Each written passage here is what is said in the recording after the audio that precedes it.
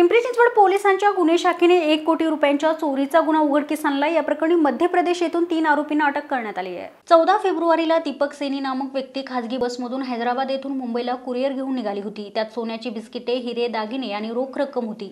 पिंपरी चिंचवडच्या पुनावळे येथे बस थांबली। तिथे सैनी फ्रेश होण्यासाठी खाली उतरले तेव्हा अटकेतील चोरट्यांनी दागिने आणि रोख रकमेची बॅग लंपास केली आहे।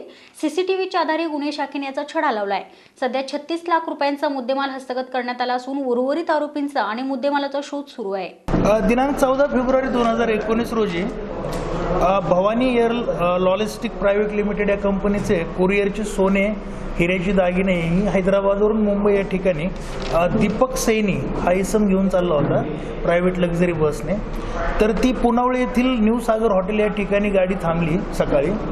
त्या ठिकाणी फिर्यादी फ्रेश होण्यासाठी खाली उतरले असता त्यांनी जे गाडीमध्ये सोन्याचे दागिने हिरे ठेवले होते तर ते साधारणपणे 1 करोड रुपयाचा मुद्देमाल हा चोरट्यांनी पळून नेला होता। त्या अनुषंगाने हिंजवडी पोलीस स्टेशनला CR नंबर 312/2019 IPC 379-34 प्रमाणे गुन्हा दाखल होता। गुन्हा मोठा असल्या कारणाने हा तात्काळ गुन्हे शाखा युनिट 2 कडे वर्ग केला होता। तर यामध्ये युनिट 2 चे senior PI Bhandas Jadhav, API Kamble यांना गुप्त माहिती मिळाली की सदरचे आरोपी हे मध्य प्रदेश या ठिकाणी आहेत। जवळजवळ 8 दिवस त्या ठिकाणी पाठलाग करून आपण यातील 3 आरोपी आतापर्यंत अटक केले आहेत आणि 4 आरोपी अद्यापपर्यंत अटक करण्याचे राहिले आहेत, परंतु त्यांची नावं निष्पन्न आहेत।